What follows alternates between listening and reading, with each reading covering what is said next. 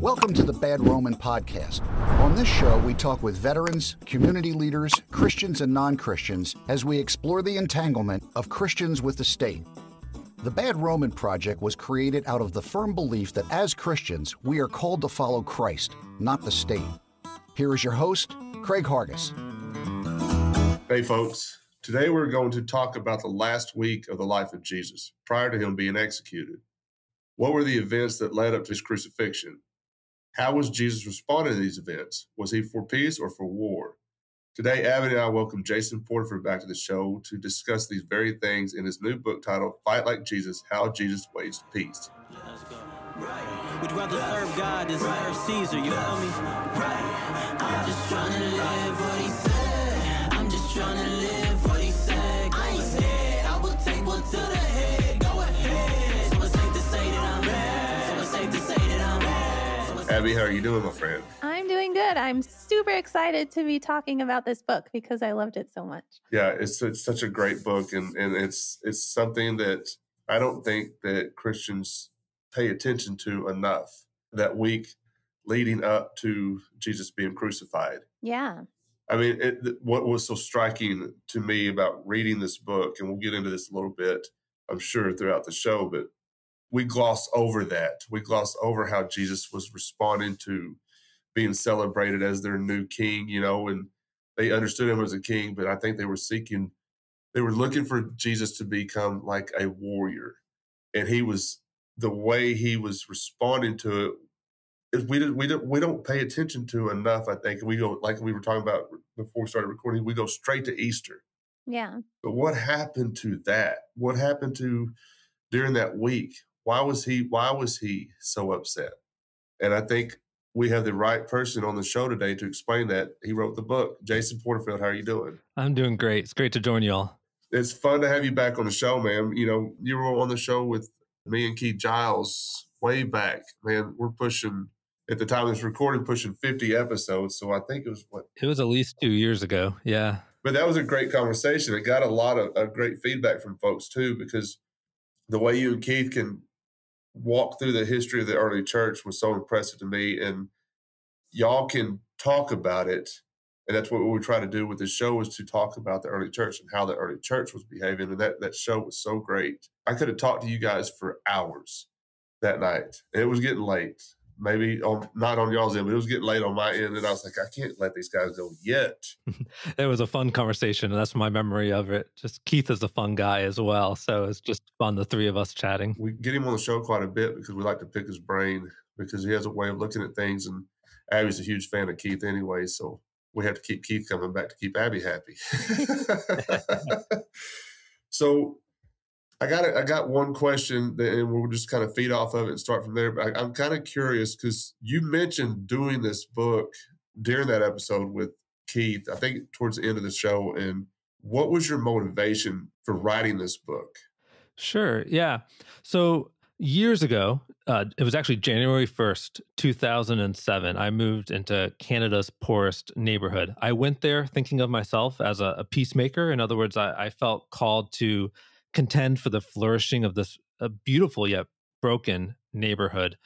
But I quickly realized that I didn't know how to make peace. There were a lot of factors there. The drug prevalence was just huge. There was a lot of poverty, a lot of mental health issues. Also, just a few weeks after I arrived, the jury trial began for Canada's deadliest serial killer, Robert Pickton. For over a decade, he would drive into that neighborhood, the downtown east side, pick up a prostitute, take her back to his pig farm, and slaughter her. And by the time of his arrest, he had killed 49 women, just one shy of his goal. And so my neighbors were devastated, and it didn't take long before my neighborhood's brokenness broke me. And I realized I was a failure of a peacemaker. You know, I'm a theology nerd, so even back then, I knew Jesus's peace teaching. You know, I could quote from the Sermon on the Mount, love your enemies, turn the other cheek, etc. But what I found in the downtown east side was I didn't know sometimes how to, for example, love your enemies and love your neighbor as yourself when your enemy is currently oppressing your neighbor. Like in the messiness of everyday life, I did not know how to apply Jesus's peace teaching. And so one day I was just burnt out, I was broken, and I dragged myself to church, sat down in the pew, and it turned out to be Palm Sunday, the first day of Holy Week. And if you've ever been to a church on Palm Sunday, you know what most of them do. You know, the kids parade through the sanctuary waving palm branches. You sing these upbeat hymns and shout Hosanna. And I just couldn't participate. I was too depressed. So I remember when the pastor started to give his feel-good message, I just decided to open my Bible and read the gospel accounts. And I had prayed to God, Lord, I'm a failure of a peacemaker. Will you teach me how to make peace? And as I'm reading the gospel, suddenly I realized that while the crowds were shouting cheers at Jesus as he made his triumphal entry into Jerusalem, the Gospel of Luke actually says that Jesus was shedding tears. And I had never noticed that before. And I think it stood out to me because it felt like the same for me in that sanctuary. Everyone else was excited and happy. They were matching the crowd's glee. And I felt more like Jesus. I just wanted to cry. And in the Gospel of Luke, we don't have to speculate about what caused Jesus sorrow, because it says that he cried out in a loud voice for all to hear, if only you knew on this of all days the things that make for peace. So as I sat in that pew all those years ago, I just remember realizing this is where the answer to my prayer is to be found. I don't know how yet. It's taken years to unpack the implications of that discovery. But all those years ago, it hit me that if I ever wanted to be good at, confronting injustice and calling out oppressors and contending for the flourishing of my neighbors, then I needed to study the greatest peacemaker's greatest week. And the way I say it in the book is, throughout those most sacred days, we get to see Jesus put all of his previous peace teaching into action. So where the Sermon on the Mount might contain the core of Jesus's peace teaching, Holy Week is the main stage on which we get to see him enact it. And so these abstract principles like be merciful, they find concrete expression in those lofty ethical ideals like love your enemies. They become grounded in actual events. And so we get to see how Jesus himself waged peace. That's where the birth of this book came from. That's awesome, because we talk about peacemaking a lot on this show. We talk about pacifism quite a bit on this show, and it's knowing who Jesus was. We know who Jesus is. I think they understood who Jesus was. Or a lot of Christians expect it these days, him to come back like a warrior. Why would he come back that way? He didn't leave that way, and I think the greatest asset to Christianity is the peacemaking side of it, but Christians don't grasp it enough. And it's something, and I think you just mentioned it, we don't pay enough attention to that. But I want to start this. I want to start here. I want to start from the beginning of this book, and we'll get into, I don't know if we'll be able to hit every topic or every day of Holy Week, but what was so striking to me about this book was something that we gloss over as Christians, and that you mentioned it, Jesus was shedding tears. Why was Jesus shedding tears? It wasn't because he was going to be executed. He knew he was going to be executed. I think he was shedding tears because he's been spending almost 30-something years talking about peace, love your neighbor, love your enemy. And they weren't getting it. Yeah, I think it's important to remember the context of that day. It was the start of Passover. It's the most sacred week in the Jewish calendar.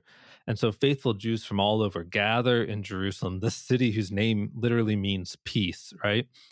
And if you remember what happened with Passover, Passover is about celebrating God's liberation of his people from a foreign superpower, originally Egypt, right? And so you can just imagine year after year gathering to celebrate and commemorate that occasion. You also then began to ask, God, will you do this again? Because the people of Israel are once again being oppressed under a foreign superpower, this time Rome. And so Passover actually had a history of inciting all-out insurrection. In fact, in 4 BC, a group of Jews started an uprising, and Rome came in and crushed them and canceled that year's Passover. And because of that event, Rome then said that their provincial ruler, who during the time of Jesus was Pilate, the provincial ruler had to bring in reinforcements for Passover as a deterrent to say no more uprisings again. So Pilate actually leaves where he lived. He didn't live year-round in Jerusalem. He lived in Caesarea Maritima on the coast of the Mediterranean.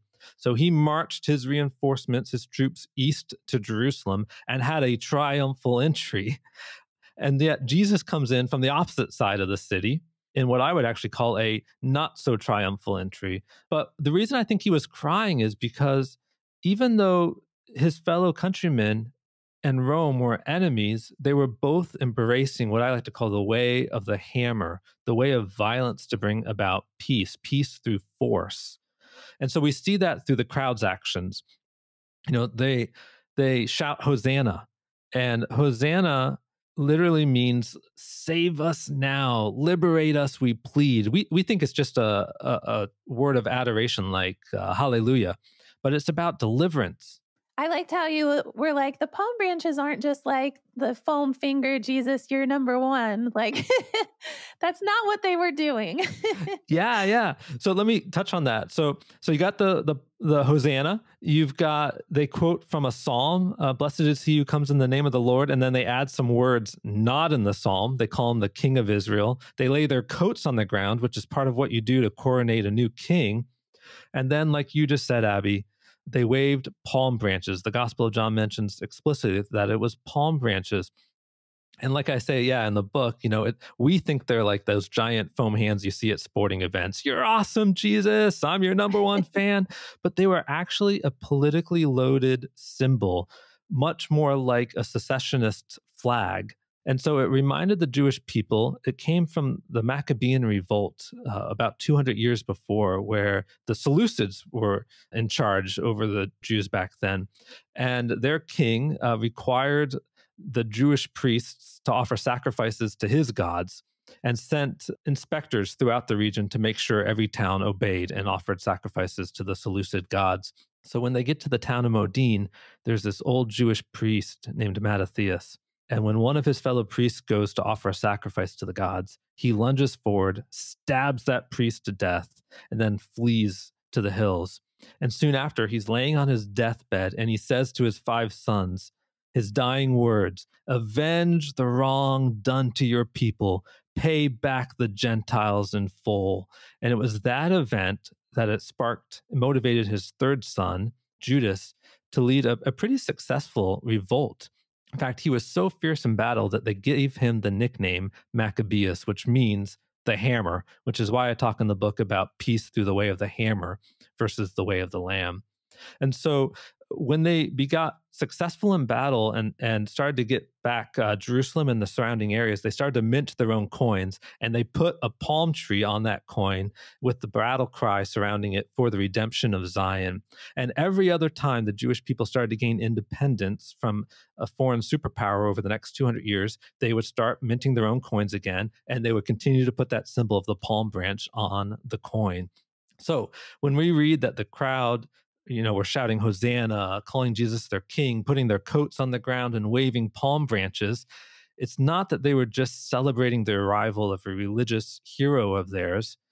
They were calling Jesus their king, and they were expecting him to liberate them from the Roman oppressors, which is why Jesus is crying and saying, if you only knew what actually makes for peace, if you only knew how I make peace. And he doesn't just say, the thing that makes for peace, thing in the singular. He says the things that make for peace in the plural, in other words. So it's not just the cross. In fact, Jesus was crucified on Friday precisely because of how he waged peace on the previous days of Holy Week. By the time Friday comes, the crowds realize he's not going to bring a hammer down upon Rome. This is not the kind of peacemaker we want, not the kind of Messiah. So they choose the alternative, Barabbas. And we can talk about that later if you want. Yeah, I totally want to talk about that. Oh, man, that part blew my mind. But it's interesting because we see that today with Christians still trying to make peace through war. I can't tell you how many conversations I have with professing Christians about this topic, and they look at you sideways. But that doesn't make sense. We could go drop a bomb in Iraq, Afghanistan, wherever the United States government is killing people, and they think that's going to fix things. If we just got back to the teachings of Christ as Christians, can you imagine the way this world would change? What he was teaching us, what he was trying to get through to us. Love your enemy. Greg Boyd has written beautifully on this, but you talked about how Christians point to the book of Revelation and say, but Jesus comes back as a warrior. And so maybe we got to address that from the start. So, in the book of Revelation, it does talk about Jesus coming covered in blood. But what Greg Boyd beautifully points out is that he's covered in blood before the battle begins. It's his blood. And he has a sword, but it says the sword is in his mouth. It's the sword of truth, And in fact, in Revelation 6, which it gives the end picture right before the battle all starts, it says those who believe in Jesus look up, expecting to see the Lion of Judah, but behold, it's a baby lamb that they see instead on the throne. And I think that's what many Christians are going to do one day. They're expecting this militant Jesus to come back, and suddenly they realize, nope, he's still like a lamb. Yeah.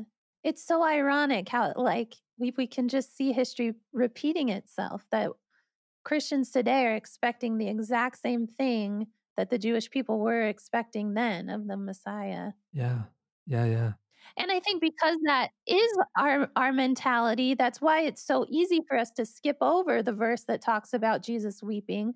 Because it's like, if that doesn't fit into your paradigm, your brain is almost like, don't pay attention to that. That doesn't make sense in our framework. So I think that's why it's been so easy. And for all of us, like the couple people that I've already talked to about the book, they were like, really? Jesus was crying on Palm Sunday? I didn't realize that. And it's just crazy how we can so easily skip over that. And it completely changes the whole meaning behind all of it. Well, it's so easy for Christians to ignore things that don't fit into the way they want, or the way they want people to understand Christianity, or they want to explain Christianity. It's so easy. We do it all the time. That was so specific that he was weeping. He was weeping. I've never seen that one time in reading about this, not one time. And I don't know, and I apologize, Jesus, for missing that part of your story. But there's a lot about the Bible that I miss. I mean, I'm not going to lie. There's a lot of things that, that I'm still learning today, that you would think you got it all figured out. And all of a sudden, wait a second, Jesus got something else to say. Why aren't we picking up on that? Yeah. Like I say in the first chapter, I think Jesus is still crying. I think he's still saying, if only you knew the things that make for peace, if only you knew how I make peace. And I think he's weeping over his church today. We need to take notice of that. We really do, as Christians, need to take notice of that and pay attention to that he's still upset. I don't think he's upset with us personally, but he's upset with the way we're behaving. And you mentioned Revelation. He had a sword coming out of his mouth. And Christians will jump right to that. He's coming to wage war. No, he's not. He's coming to talk about the truth, talk about peace. He's going to do that in the end as well, too. It's all going to end up being peaceful. But we have a hard time understanding that, and I don't know why. I don't know why we can't grasp that understanding. It's not all about trying to fix things. Like what I think you may have said this in the first episode with Keith Giles. You said, fight makes right. And that's a mentality of Christians. Let's drop a bomb. Yeah, or there's another quote from Keith Giles where he says, we need to get away from the idea that if we kill enough of the right people, we can make the world a better place. And it's like, yeah, when you say it like that, it makes so much sense, but that's really how so much of the world operates. Hey folks, Craig here, and I'd like to let y'all know we are always looking for writers to contribute to our blog. I don't care if you have any experience or not. 2 or 3 of our contributors had no prior experience writing, and it turns out they have a real knack for it. Our project coordinator helps them put the articles together, and she publishes them on our website and Facebook page, and you will also have the option to come on the show and go more in depth about your article. And send us an email at thebadromanpodcast@gmail.com. We're having a blast with this project, and we would love for you to join us in helping promote it. Now back to the show. So then Monday is Jesus cleansing the temple. And I thought this was really good because, like so many of these days, people use as examples of how Jesus was not a pacifist or did condone violence. But then if you really pay attention, it flips it all around to another example of how Jesus was nonviolent and promoted peace. So I don't know if you want to talk a little bit about that. Yeah, sure. So for this chapter on Monday's temple cleansing, I didn't want to just neutralize what some people consider to be a problem text. Yeah. I wanted to show how this event actually advances our understanding of how Jesus makes peace. So the Gospels say that Jesus actually, at the end of Palm Sunday, he makes it into Jerusalem. He rides a donkey, a symbol of peace, and he enters through the sheep gate on the day when everyone selects their lamb. So there's a lot of symbolism there. And then it says he goes into the temple and he looks around and then goes back to Bethany, a village about 2 miles outside of Jerusalem, where he will go most nights during Holy Week. And so he just returns back to Bethany. And that's it. It's very anticlimactic, you think. But Ched Myers pointed out that, this is actually, Jesus was assessing the situation and he had all night to think up a plan of what to do. So when he returns, he's not just rash or just having, like I say in the book, a temple tantrum. His actions are planned, calculated. So this is the passage where John's the only one that mentions that Jesus has a whip. And so people have used this passage for centuries to justify violence. St. Augustine used it. Bernard of Clairvaux, he used it. Even Calvin used this to justify having Servetus put to death, talking about how if Jesus, armed his hands with a whip, then we can use violence too. And so in the chapter, I look at the evidence there and say, does it really say that Jesus whipped people? So, the first thing it says is that Jesus made a whip out of cords once he was already in the temple on Monday. So I actually once went to Amazon like a good millennial, found 200 feet of the material that it says to use. It's kind of like a wicker kind of material is what the Greek describes when it says a whip out of cords. It's the Greek word skonion, so it's like rattan or wicker. So I bought 200 feet of it. I watched the Indiana Jones movies, and I tried to construct, the most intimidating looking whip I could. And my kids just laughed and laughed. I mean, if I had been in the temple waving one of those whips around, people would have fallen over laughing. They wouldn't have fled in fear. And so, the whip itself, what we know is that this wasn't a well-designed instrument of torture, crafted by a skilled craftsman with plenty of time, choice materials. This was a makeshift whip made in haste from a limited selection of materials.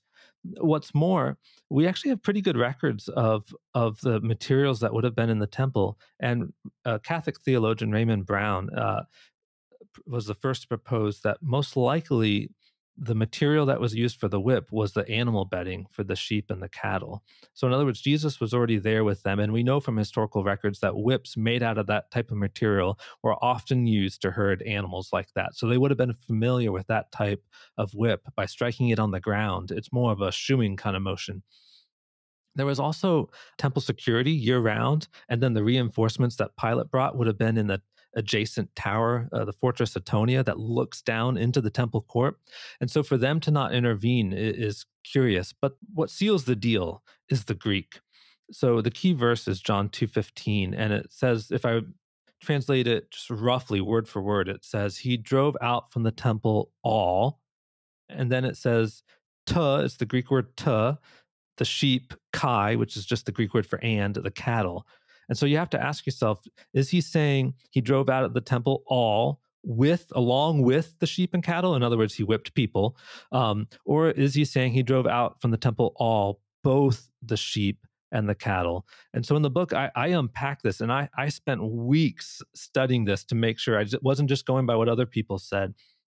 There are actually 90 occurrences of a noun, kai noun phrase in the New Testament. And in every other instance, it's translated both blank and blank.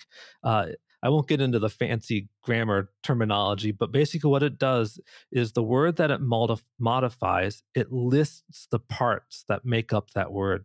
So when it says he drove out of the temple all, and then it says to the sheep, kai the cattle. It's saying what that all is comprised of.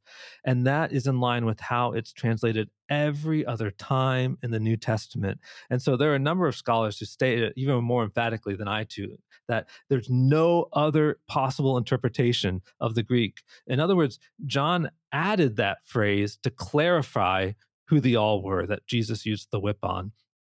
There's lots of other evidence too that, I dedicated lots of pages in that chapter to looking at that.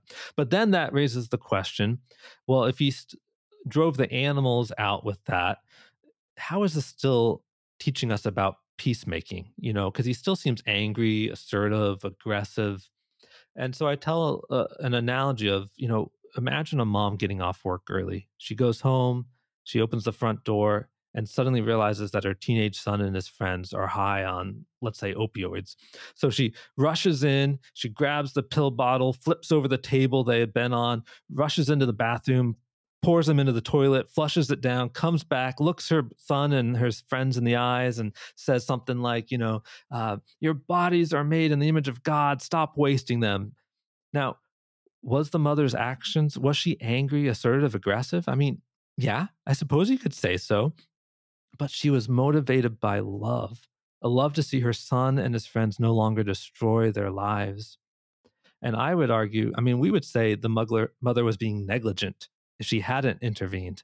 And I think the same is true for Jesus. Like a loving mother snapping into action, Jesus, flips over tables, drives out the animals, gives a good tongue lashing to the dove sellers. Why? Because of the injustice that they were doing. And in the chapter I unpack as well, he explains what angered him by quoting 2 Hebrew prophets. But all that to say, Monday doesn't undermine our understanding of peacemaking. It teaches us that Jesus wasn't passive in the face of injustice. It wasn't that he ever just stood by and did nothing. No, pacifism is active. It's an active waging of peace. You said too, like it doesn't mean that you can or should ignore injustice, because peacemaking actively seeks for justice. And then I love how you pointed out, because I never knew this either, that part of the reason Jesus was so upset, they had added this court for the Gentiles. So they had separated out foreigners so that they were not able to worship with everyone else. And then they filled that whole area with the animals and the money changers. So it's not like they really even had a place to worship. But once he drove everyone out, he invited in both the lame and children who weren't usually allowed in the temple at all. And I think there's so much action going on and him driving everyone out that it's like you kind of gloss over that second part of who he invited in afterwards.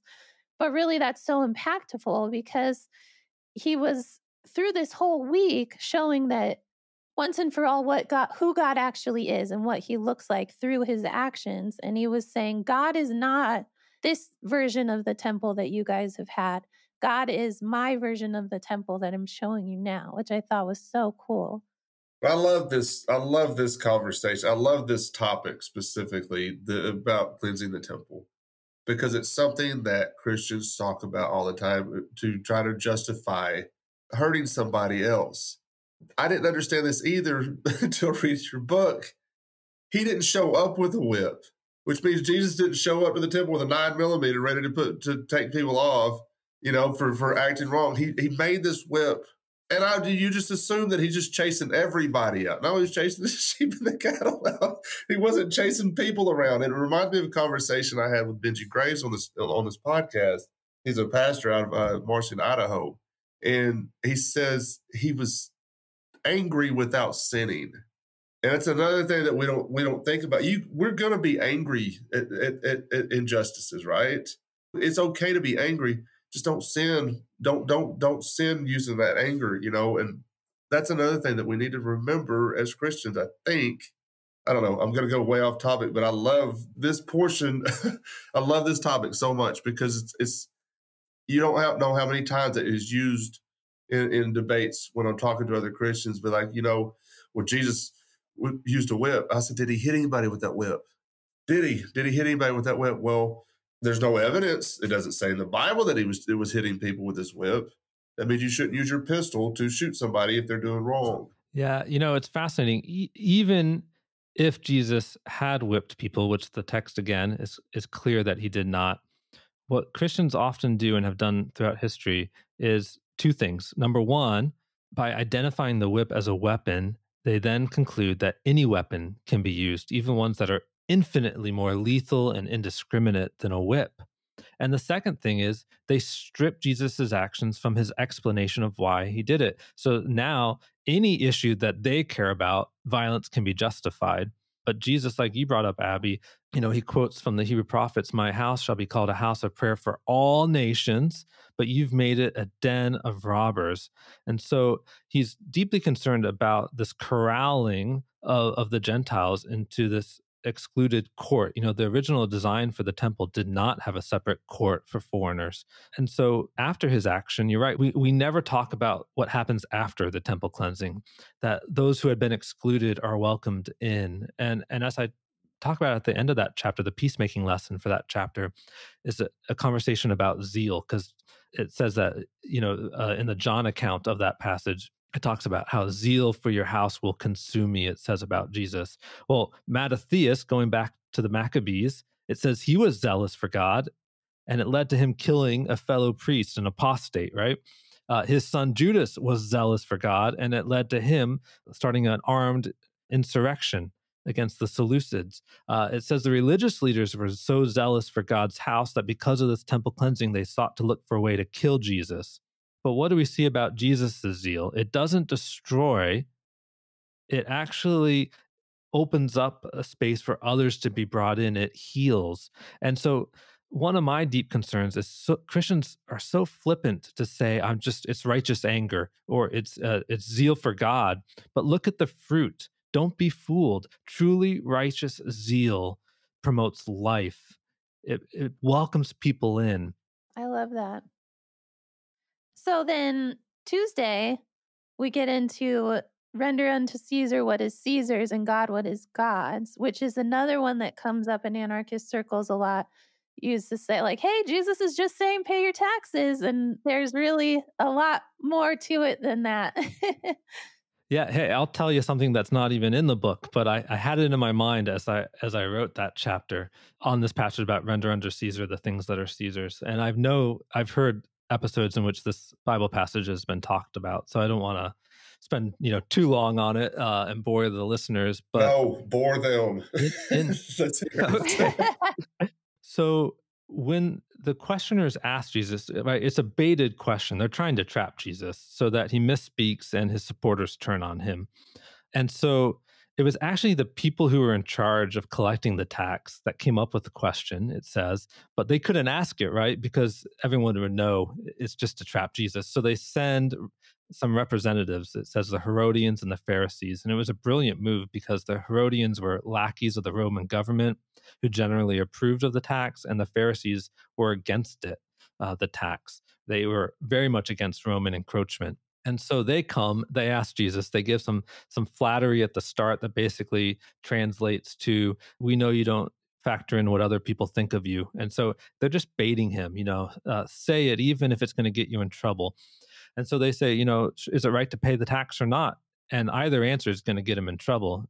Yes, pay the tax. Now he's lost all of his supporters who expect him to overthrow the Romans. No, don't pay the tax. Now they can arrest him for inciting revolt.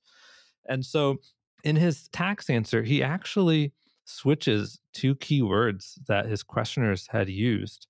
So they asked, is it right to pay the tax? And let's just actually, for time's sake, just focus on that one verb change. So they say, is it right to pay the tax? And he says, repay. It's a different verb in the Greek. Repay, give back, return to Caesar the things that are Caesar's and to God the things that are God's. Now, any Jew with even a cursory understanding of the scriptures would know the answer to the question, what belongs to God? Because it's a theme throughout the Hebrew scriptures. Everything belongs to God. See, by switching that verb, instead of just saying pay Caesar the tax, but by saying repay or return or give back, you can't do that unless you can answer the more fundamental question, what belongs to Caesar, what belongs to God? And every Jew knows everything belongs to God, which is why the religious leaders later in the week will charge him with refusing to pay taxes. That's how they interpret it. I kind of wonder, and this is what's not in the book, if his supporters heard something else. Because like we talked about already, when you have a certain paradigm, you just kind of shove everything in to fit in that paradigm. And Jesus actually uses the same verb that Mattathias used when he said, avenge the wrong done to your people, pay back these wicked Gentiles in full. And I kind of wonder if his supporters were sitting there thinking, I hear what you're saying, Jesus. You want us to pay back to Caesar what Caesar's owed, and we know what Caesar's owed. And I guarantee you they wouldn't have been thinking taxes. That's super interesting. Yeah, because we do hear what we want to hear, and that totally makes sense, especially with all of the other events that week where it's like they're almost purposely misunderstanding him the entire time. Yeah. It takes, I think, till Thursday night and Friday morning, especially for the crowds in the trial, before they finally realize, oh, we've been interpreting all of the things he's done this week wrong. This is not the kind of Messiah we want, which is why they turn on him. He failed to live up to their expectations of him. And we're still doing it. We're still interpreting what he was saying wrong. Yep. Every day. And then, I don't know if we'll ever all get it figured out until we're with him. I mean, I don't know. But I think I find this interesting because I love how Jesus answers questions. He leaves people with more questions. Have you ever noticed that when he's being asked a question, or like you said, he was trying to be trapped, he leaves people with more questions because he's making you think. He wants you walking away thinking, because I say this all the time. Jesus was such a snark, and that's why I tell people I get my start from is from Jesus, from watching what Jesus does, because when he gets people to thinking about what he's talking about, then they're going to maybe hopefully figure it out. And we're still doing it today. We're still trying to figure it out. I get so disappointed and frustrated with other Christians who think they have it all figured out. Like they figured everything out of the Bible. They're Bible scholars. No, tell me you're not going to learn something tomorrow from Jesus, and I'll eat your hat, because it's not going to happen. You're going to learn something new every day by following Jesus Christ. It's so interesting. He keeps us interested in what he was doing, hopefully. Yeah. And then the second part of that day was the 7 woes, which I was like, I don't remember hearing or reading about this ever before. But you said it was like the flip side of the Beatitudes, where they get all the blessed are, the blessed are. This was the woe to the woe to the.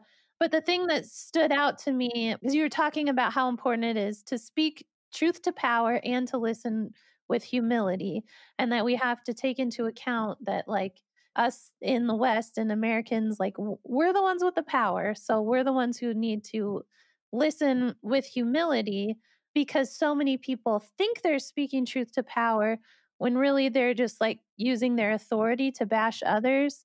And I think we see that a lot in the church, and especially like from the people who would justify using violence with the Jesus used a whip kind of thing. And yeah, just it's so much easier to see ourselves as Jesus or on the side of Jesus than as the Pharisees. And so we can so easily get that turned around and think we're speaking truth to power when we're really using our power to kind of crush other people. Yeah, well said. That was awesome, Abby. It's just what my notes from the book, so it's not me. But I really loved that about that day. Okay, and then so Wednesday, you said was kind of the quiet day, but there were 3 kind of backroom deals going on. There were the Jewish leaders scheming to murder Jesus. There was Judas accepting the price to betray Jesus.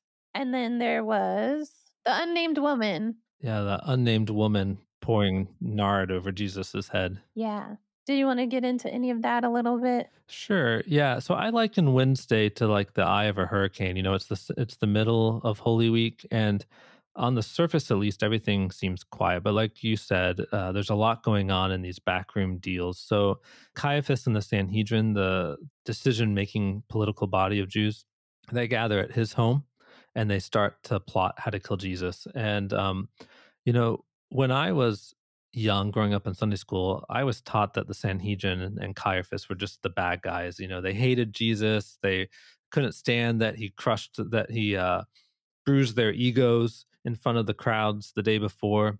And so they just want to kill Jesus. But that's not actually what the Gospels say motivated them. It says that in that meeting, some of them said, if we don't stop Jesus, then Rome might come in and take our temple, destroy our temple, and take our nation from us. And at the end, Caiaphas steps in and says, he chides the Sanhedrin. He says, you know nothing at all. It's better for one man to die than for a whole nation to perish. In other words, it's a calculation. He doesn't say killing Jesus is a good thing. He says it's better than the alternative. And we have that same mentality of the ends justifying the means. We do it all the time. And then, with the unnamed woman, this was a really important lesson for me. She is the first one. Her action signifies that she sees Jesus as the Messiah, as the anointed king, but also the action signifies that she knows that he's going to die. And so she is actually the first Christian, you could say. She is the first person to both finally accept what Jesus has been saying all along as he's approached Jerusalem. I'm going to be crucified. She's the first to accept that and still support him in that mission and anoint him as her Messiah. And I think it's striking that it was a woman who has been marginalized all her life that was the first to see that. No one asks for her name. That's why we call her the unnamed woman. She's not given a seat at the table. She comes while Jesus and his disciples are dining at Simon the leper's home. But no one gives her a seat at the table. And as soon as she pours the nard on Jesus' head, the disciples just start berating her for wasting that expensive perfume. And so it's no surprise to me that this woman who's been pushed aside and marginalized by society all her life is the first to see that Jesus is going to be pushed aside by society. And so I go on to tell a story that's really meaningful for me of some dear friends of mine, Craig and Nate Greenfield. So back in the 70s, the U.S. under President Nixon decided to start bombing what they thought were Vietnamese troops hiding out in neutral Cambodia during the Vietnamese War. And they actually bombed 113,000 Cambodian sites. It was, I forget if it was 14 or 15 times as many explosives as the nuclear bombs in Japan. It's just completely devastated landscape. And because of that, the Khmer Rouge gained power. They proselytized and got new people to join them by pointing out what the Americans were doing, the bombings. And just a few years later, then the Khmer Rouge committed genocide in Cambodia. My friend Nay's father was killed, and she and her brother and mom had to flee. They fled all night through the jungle for 4 days and ultimately made it out to Thailand and then ended up becoming citizens in New Zealand. But when she was in her 20s, she and her husband Craig moved back and lived in the slums of Phnom Penh there. And they started a ministry called Alongsiders that helps. It's a lot like Big Brothers Big Sisters in our country. So orphans connects them with youth and young adults from churches in the area. And just a few years back, they purchased a camp in a valley along the beach there, and they call it Shalom Valley. And there was a bomb crater from one of our B-52 bombs that my country dropped that was there. And they could have leveled that crater, filled it in, but they chose to keep it. And so now, week after week, when campers come, they sit around the edge of that crater and discuss the peace teachings of Jesus. And like I say in the book, this idea of perspective, where you stand determines what you see. And when you stand with the marginalized long enough, you'll realize that violence disproportionately affects them, and you'll gain a new perspective on violence. And Craig and Nay have told me that, those campers that sit literally in that bomb crater, that hollowed and now hallowed ground, that they often remark that it's easy to understand why Jesus said violence was never permissible. Yeah, that's such a great story and so important to keep in mind of how you have to put yourself alongside the marginalized. And I think it's such a contrast with the meeting about killing Jesus.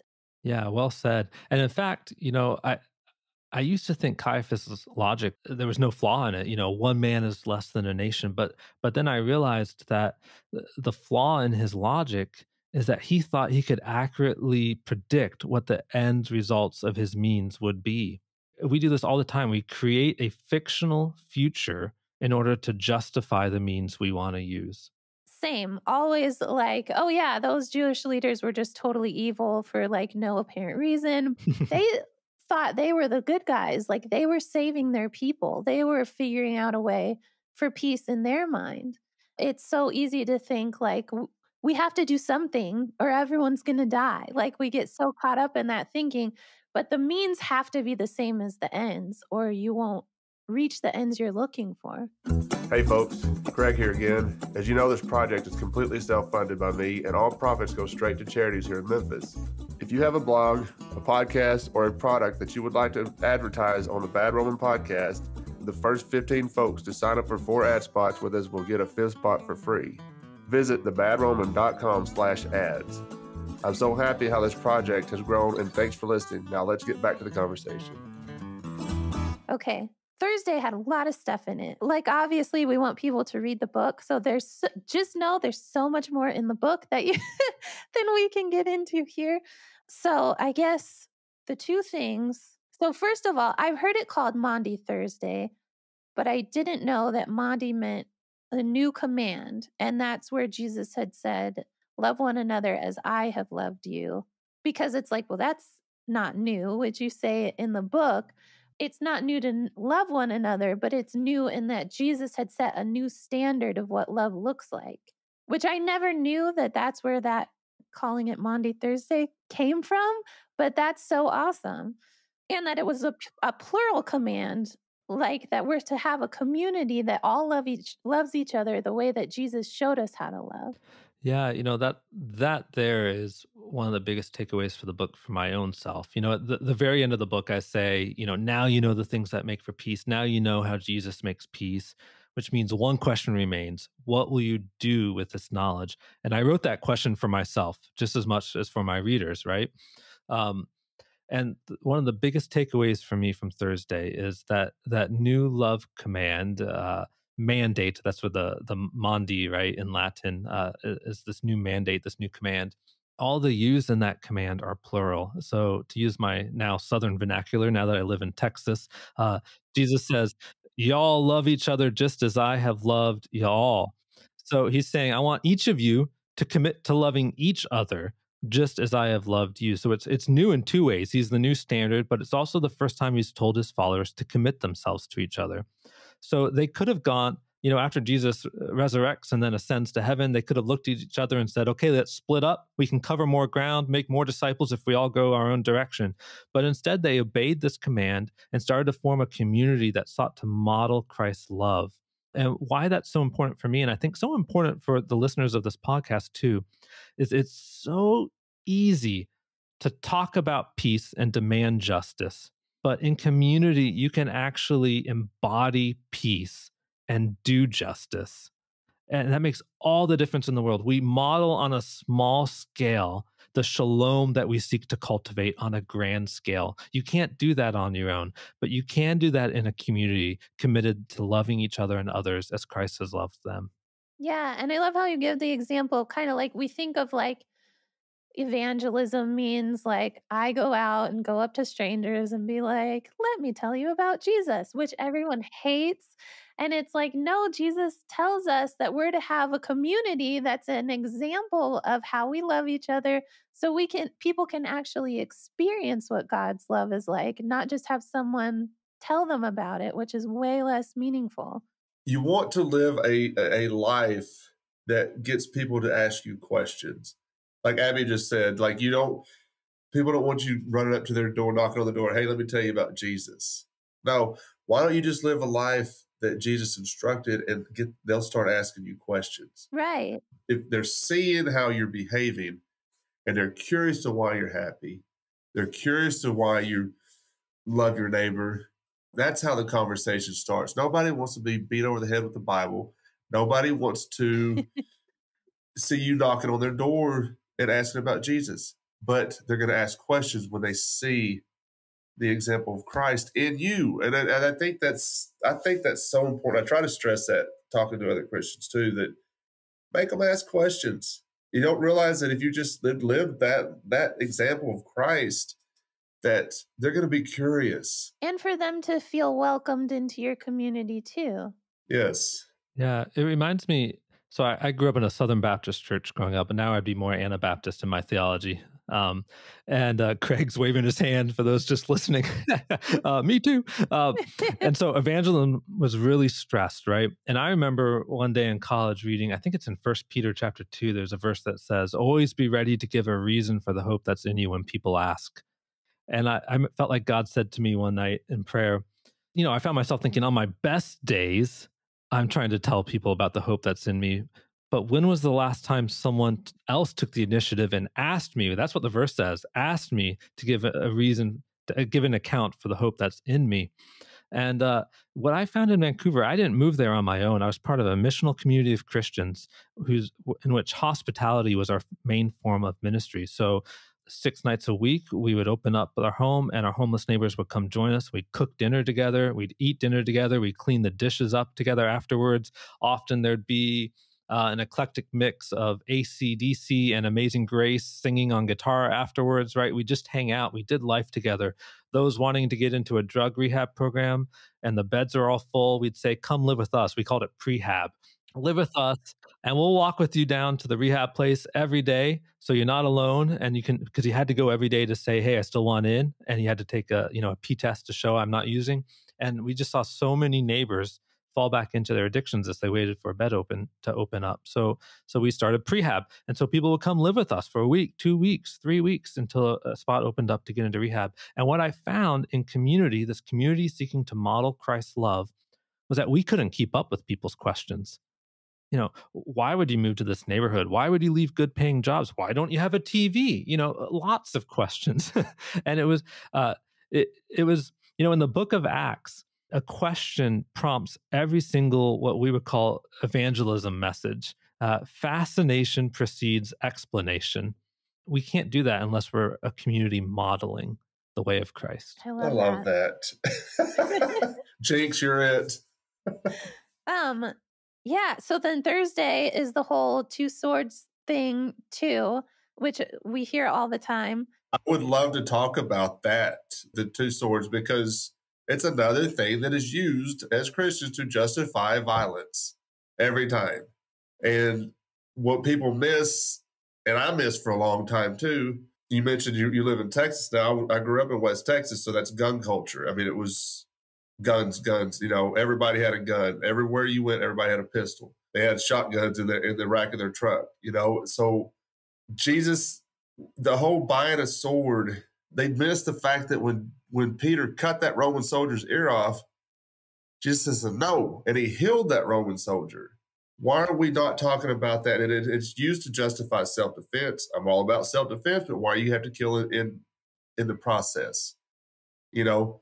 I think Jesus also says that, if you're willing to save your life, you're going to lose your life throughout the Bible. So if you're trying to save somebody by killing somebody else, that's not what Jesus was instructing. And he was very, very clear when he healed that Roman soldier's ear. And he admonished Peter. Like, Peter was in trouble with Jesus for doing that. Sure. So look, it's a startling scene. It's the very end of the Last Supper. And it's only in one of the Gospels, but Jesus tells them to buy swords. And they say, look, here are 2 swords. And then he says, that's enough. And so first I would say, for those who say this passage justifies violence, how could 2 swords shared between 12 men, the 11 remaining disciples and Jesus, be enough for self-defense? It's absurd. But then also, when one of them uses a sword in self-defense, Peter, Jesus admonishes him, like you said, and it's not the time is not right kind of admonition. It's the time is never right. Put your sword away, for all who live by the sword will die by the sword. But pacifists often don't know what to do with this passage. And I didn't want to just, again, like the temple cleansing, try to neutralize a supposedly problematic text. I wanted to show how this passage actually advances our understanding of how Jesus makes peace. So pacifists often say one of 2 things. They either say Jesus was speaking metaphorically, but that doesn't make sense in the context, because he also talks about them needing a money bag and these literal things. So either he's the worst communicator in the world, or he's not speaking metaphorically. They also then will sometimes say, well, this type of sword is a small, slightly curved sword. It was more a cooking knife, and they needed cooking knives for the Paschal lamb, is the argument. But the passage goes on to say that when the mob comes to arrest Jesus, that they're carrying the exact same type of sword. And like I say in the book, I doubt they showed up in the garden ready to compete in a barbecue cook-off. That's not the intention. So even though I'm nonviolent in my views, those interpretations don't hold water. The last thing people will sometimes say is that's enough. They'll translate Jesus as saying enough of this, as if he's angry, as if they misunderstood him. But it's hard to bend the Greek to say that, which is why that interpretation didn't even come about until the last 100 years. But the passage itself actually says why Jesus told them to buy swords. He goes on to say, for it is written that he would be counted among and then it's often translated transgressors, but the Greek word anomos there, it literally means someone outside the law. In other words, an outlaw, the lawless, or as I think it's the New Living Translation version translates it, he would be counted among the rebels. And suddenly it makes sense. 2 swords aren't enough for self-defense. 2 swords are enough to justify to the mob that Jesus is trying to lead a violent insurrection. Now, why would he allow them to think that? Number one, to fulfill the prophecy that he's quoting there. But number two, so that he could unambiguously once and for all denounce the use of violence, which he does with Peter. And that's what the early church grabbed onto. They latched onto was that statement from the garden. And they said, when Christ disarmed Peter, he disarmed every Christian. Tertullian. So this reminds me, Tertullian's my guy, by the way. That's my homeboy. But this reminds me of a debate I got into with another Christian. We're talking about he's trying to justify being able to use a weapon in self-defense by using this scripture. And I said, but it says right there in the scripture used, and why did he tell them to buy a sword? It says it right there. Come on, man, you're almost there. Yeah, you're almost there. And he could not. He was quoting. He was using this scripture. I'm saying but why? It says it right there. And he could not, for some reason, go far enough to read the rest of that passage and understand why he said to buy a sword. It says it right there, the scripture you're using. And we debated this for probably 2 days, back and forth. I said, I have nothing else to say. It says that you're using the scripture. Now read it. It says it right there. The history of interpretation of this passage and the temple cleansing, I think it says more about human nature than it does about God. I think of Tony Campolo, I think it was, who said, God created humanity in his image, and then we return the favor. In other words, ever since, we've been trying to make God in our image. Yeah. And then I love the part right after that. It's like, that's when the disciples finally got it. It was when Peter tried to defend Jesus and Jesus was like, nope, that's not what we're doing. You said the disciples were all ready to kill for Jesus, but when he refused to fight, they all took off immediately. And it says one of them even left behind his clothes because he ran away so fast from the soldiers who were taking Jesus. In the beginning, it shows how they left everything behind to follow Jesus. And then this is the opposite picture where they're leaving things behind to get away from Jesus because they're finally realizing oh, we're not part of this rebellious uprising against Rome. Jesus is not going to fight at all. What is going on? And it's so sad how he was misunderstood by everybody. Just how quickly that they abandoned him because they had it wrong all along, even after spending all that time with him. Yeah. As I was starting working on Thursday's chapter, if you had asked me, did the disciples abandon Jesus? I would have said it was when the mob showed up in the garden. But that's not right. They stood their ground. They were ready to fight for Jesus. But like you just said, it was only after he rebukes Peter and says, violence is impermissible. That's when they fled. Isn't that interesting when you really just think about it?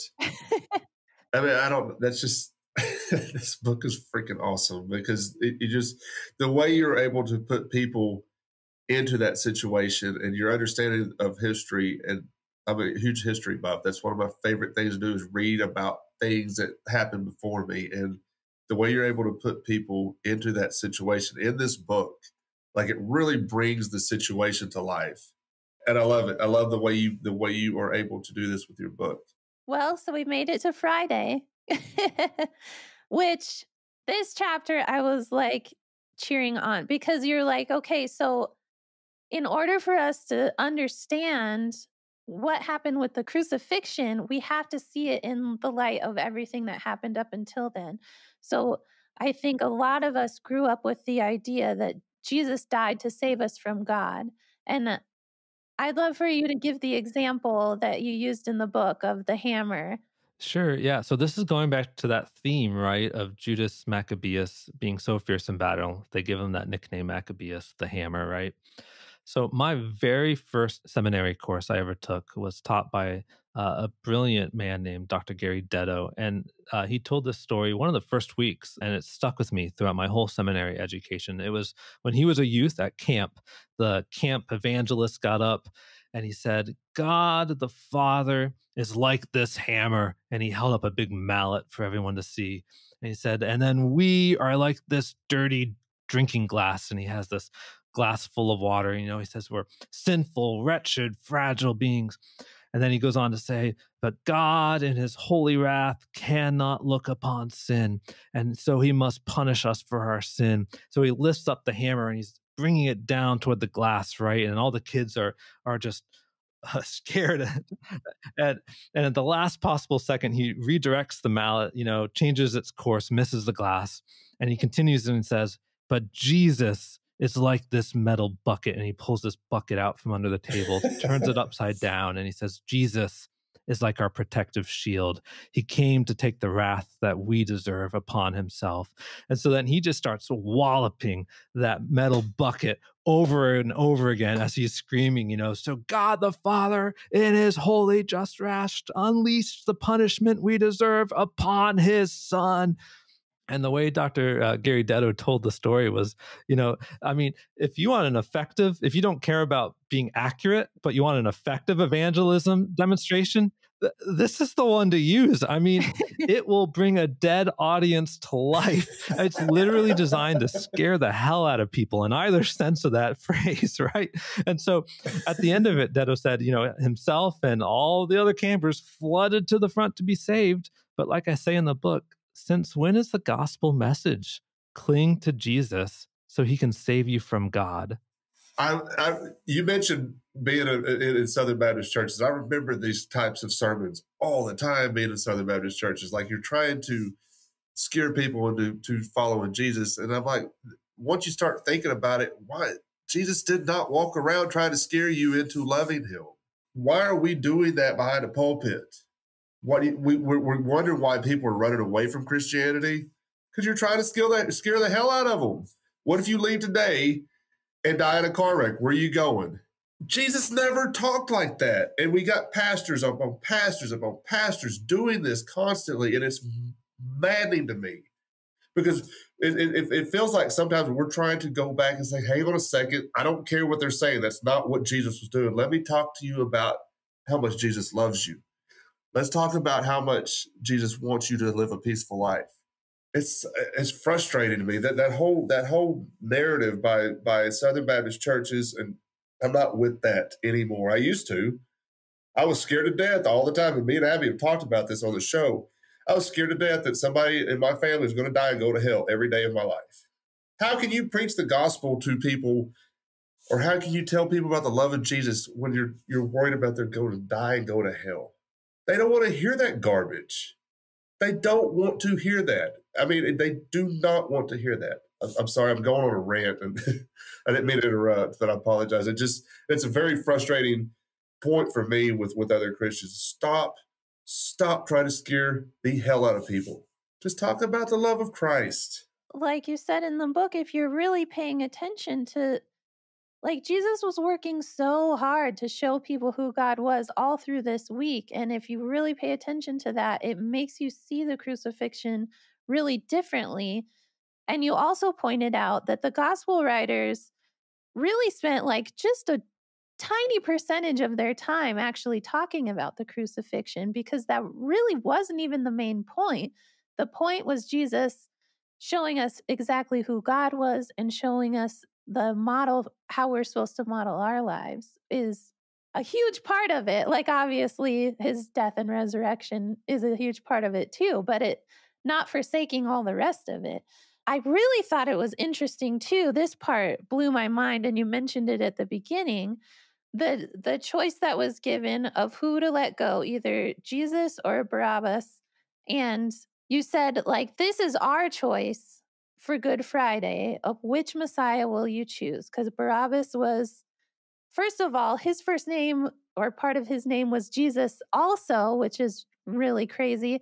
And then his name was son of Abba, so son of the Father. So that they were so closely paralleled.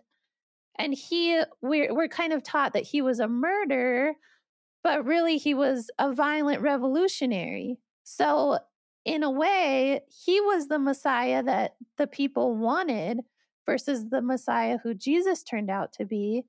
And then so now it's like we're making that choice in our faith today too of, are you looking for the violent Messiah who's, fighting your wars and propping up American empire and all of those things that we kind of look to in American culture? Or is your Messiah the peaceful, nonviolent Jesus? Yeah, well said. Yeah, one of my concerns is that if we skip the lead up to Friday, which, like you said, the gospel writers front load their coverage of the week. So Tuesday is the most talked about day in the gospels. And so if we skip all that, then we fail to realize that Jesus was crucified on Friday precisely because of how he contended for peace on the previous days. And what that means is, I think there are so many Christians who are clinging to the cross for their salvation, who fail to realize that they've embraced the very approach to peacemaking that justified nailing him to that cross. And we see that in the choice of Barabbas, like you said.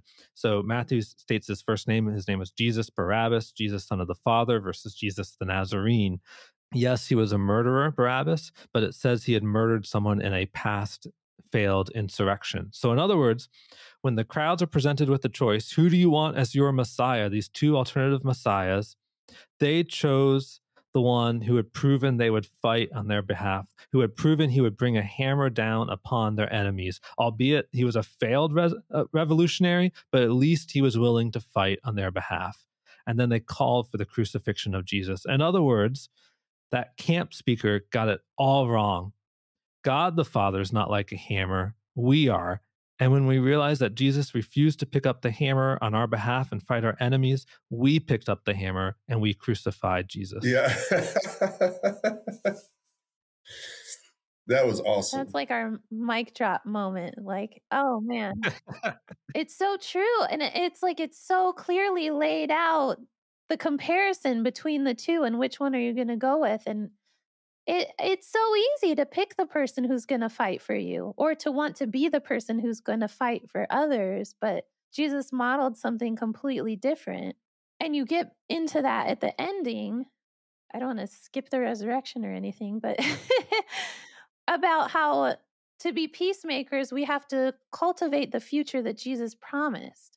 And what he was showing us was how to live out the kingdom. And if only you knew the things that made peace, it's like we're called to enact those things to bring about the kingdom, not just sit around waiting for Jesus to bring it back for us, but that's our whole purpose of being here, is to put into place what he taught us and bring about his kingdom on earth right now. Like, we're supposed to be doing the work and getting it started, not just, and it made me think, like, I feel like the kingdom Jesus talked about was us all working together for peace and to have community and to all love each other and for everything to be restored. And I think the message that you'll hear in a lot of churches is that we're waiting for Jesus to come back to kind of solve all our problems. And that really what Jesus is saving us from is the non-Christians. Like he's going to come and wipe out all the people who don't believe what we believe, and then everything will be okay. When it's really like, no, these are the people that you're supposed to be in community with and serving and lifting up. And gosh, it's just so crazy how it can be kind of warped like that, and to be so passive in our violence, really. That's an interesting take. Never heard that one before. Passive in our violence. But yeah, I don't know if you have anything else to say about that, but Yeah, lots of thoughts. So I'm trying to think. In Tuesday's chapter, I talk about the damage that can be caused by our eschatologies, our understanding of how things end, right? So I won't go into that for now, but you're right about Sunday. So the resurrection, it's not just God's divine stamp of approval on the Jesus way. It is that, but in the Jewish mindset, the resurrection signified the end. And so for Jesus to be raised from the dead, it signified that the end that we seek is already starting to be lived out now. And I think it was Justin Martyr, I'm forgetting who said it. I think it was Justin Martyr, though, in the mid-2nd century, said, "We, the church, are called to cultivate the expectation that was given to us by the crucified one. We're called to live out the future expectation that was given to us by the crucified one." And I tell a story about, in my own church, there was a liturgy that we read that said, "We pray for the day when our young people no longer have to fight." And right away, it didn't sit right with me. I didn't know why, because, I mean, on the one hand, it's to be commended, this longing for people to no longer fight. And then I finally realized it was that idea that our young people currently have to fight. But that's not how the early church lived out. For them to be a resurrection people was to say, we're going to start living out now that future reality. We are going to be the community, the people that model the kingdom of God on earth. And like my friend Dave Andrews likes to say, on our best days, we'll approximate the kingdom of God on earth. Many days we'll parody it. That's awesome. That's a great quote, by the way. That's awesome. Yeah, I think the only other thing I wrote down was turning our swords into plowshares. That's not a future someday. That's a right now. We have to make the choice of choosing the way of the hammer. Now, I think it's definitely difficult. Like, you can read it in a book and be like, oh man, yeah, totally. And it's much easier said than done still. But I think if at least going through Holy Week like this, it's really a matter of having that consistent message of Jesus to interpret everything by. That's where we begin to see things differently, to be able to live this out. And like I said, I love your book gives the practical tips of, so this is what happened, and so this is how peacemakers act. The whole time I was reading the book, I was like, oh man, this would be a great study to do with a group. And then at the end, there's discussion questions. And I was so excited. I think this episode's coming out before Easter. And I would just really encourage everyone to get it and maybe get some friends together or a church group and go through it, because even though we got through a lot, there's so much more in the book, and it gives you such a deeper perspective on Holy Week and the themes and threads that tie it all together and how it can be put into place in our life right now. So thanks for being on the show. I'm so glad I got an early copy and got to read this. It's totally made my week. I've been so excited and telling my husband, oh my gosh, you won't believe what I just read. And it's been such a great thing to read. Yeah. Well, thanks, Abby. It's been really fun being on the show with both of you guys. Thanks, Craig. Yes, sir. That's a fantastic book. And anybody listen to this, like Abby said, I encourage you to go pick this book up, because it's going to give you a perspective that we're not seeing sometimes. There's so much in this book that we've missed as Christians reading the Bible. And I told you earlier, the way you can place people in the setting, the way you can do that, it was phenomenal to me. It really makes the book so interesting, because you feel like you're right there watching this play out. Well done, sir. Great book. Thank you for coming on the show. Abby, thank you so much for being here again, my new co-host. I'm really thankful for her. And Jason, I'm thankful for you and the work you're doing, and keep it up. Thank you, guys. Thanks for joining us this week on the Bad Roman Podcast. Be sure to subscribe to the show wherever you find your podcasts to never miss an episode. And while you're at it, if you like what you heard, we'd appreciate a rating on iTunes. Or if you'd simply tell a friend about the show, it really helps people find us. 100% of donations are given to local charities in Memphis, Tennessee. To learn more about the Bad Roman Project and to find show notes, please visit thebadroman.com.